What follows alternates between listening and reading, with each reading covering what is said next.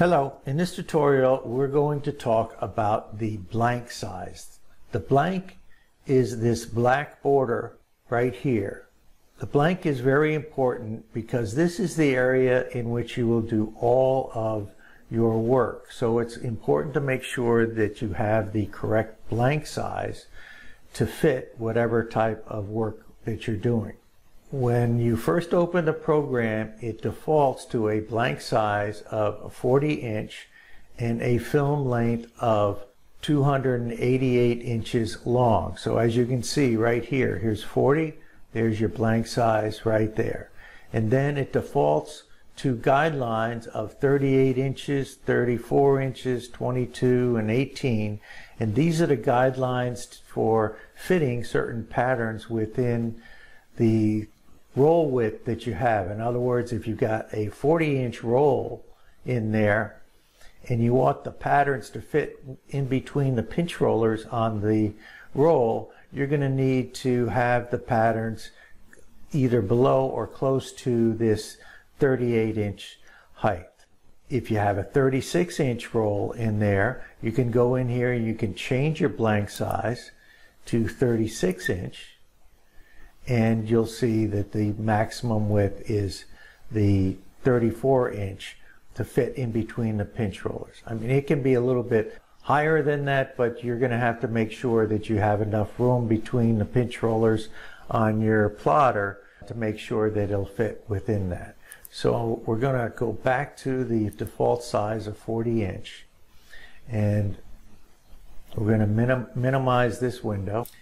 And we pulled up a 21 to 23 Hyundai Elantra 4-door. If you'll notice, it's not in the drop-down list right here because we had worked with them recently. So we just went up to recent and we pulled up the Hyundai Elantra. So let's say I'm going to cut these these windows right here. So I just click and drag a box through them and hit the cut button. It pulls them into the blank size, and that's probably going to fit okay. So all you should have to do is just hit cut, and you've now cut these 4 windows. Let's say you've got a 36-inch roll in here. You can automatically change this to 36 by just going here and click there, and it'll change it to 36-inch, and then you'll have to move these around a little bit so that they fit, because this would probably get the bottom of it cut off right here. So you might want to move this window down just a little bit so that this window can fit in there. Probably somewhere around there in there, and then hit cut. It should fit for you. So, but it's very important to make sure that you have the correct blank size in here to get everything to fit.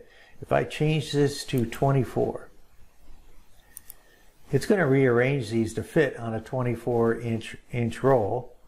I'll zoom out here. There's a couple of ways in which you can zoom out. You can click here and it'll zoom out, or you can hit Control-A on your keyboard, which is select all, and then hit your F7 button on your keyboard, and it'll zoom out to show you all of the patterns in here.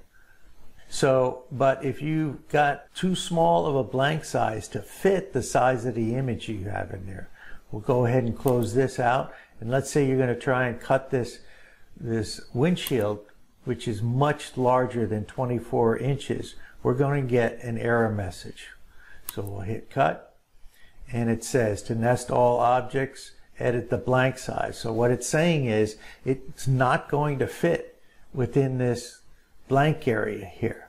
So you need to change the roll width. So we'll click OK and then go back up here and change that to 40-inch, and it will fit in there.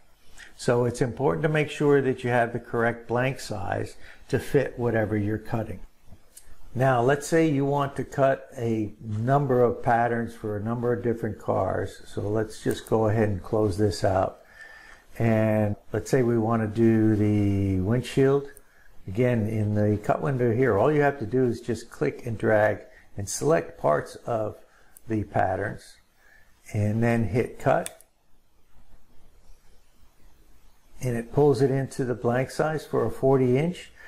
But let's say you want to pull in another car. Well, your film length is not going to be long enough to fit another car. So you'll need to change this, and just to make sure that it's going to fit, I'm just going to go ahead and change this to 4,000 inches. Pulls them into the cut window, and then I'll minimize this. And let's say we're going to do this Land Rover Defender here, and we'll just quickly pull it up here, and then we'll just say we're going to do these windows here. Select those and hit cut. Okay, and you can't see them, but you zoom out and they fall in right behind the windows there. So again, it's a matter of making sure that you have the correct blank size to fit all of the patterns that you want to fit in there. Now, in the case of paint protection patterns, you're going to have to be a little bit more careful about your blank size. So you probably want to work with the widest blank size you can. So you can go in here and go to File and then Cut Window, and then change this blank size to 72-inch, or you can create your own one custom blank size, which we did right here. If you want to create a custom one, you go over here to Layout and then Blank Size, and then in Custom here, and then just put in whatever size you want in here. In our case, we put in 95 inches. And it will create the custom blank size for you. So we can go in here and make this 95. And as you can see, it really zooms it out for you. And then if you want these to be laid out, this one first and then this one right next to it, and then not have it optimized, you can just select this one and hit cut, and it'll pull it in here. And then just minimize this, and then select the bumper here. Okay, now when I selected it, all I had to do is just click and drag through the parts. But if you see these parts showing up light here, this means that this pattern is grouped so that it'll all work as one piece. But with the older patterns that we migrated over from the old ComputerCut Pro site, the pieces in here, we could not get them to remain grouped. So when you select this pattern, they will not show up as a light spot there. So you just need to make sure that when you select the pattern that you click and drag through all of the parts of that particular bumper or hood or whatever you're going to do, and make sure that all those parts are selected.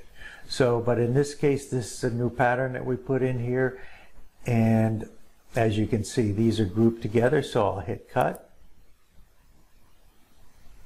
and it pulls it in right next to the hood that we have here. Now, once you get it in here, you can optimize it if you want by either selecting a smaller roll width. Let's see what happens with 72. Yep, see how it optimized it? And then you can even optimize it further if you want. Well, look, we'll hit Control A, and it'll select all, and it's showing 172 inches in length and 72 inches in height.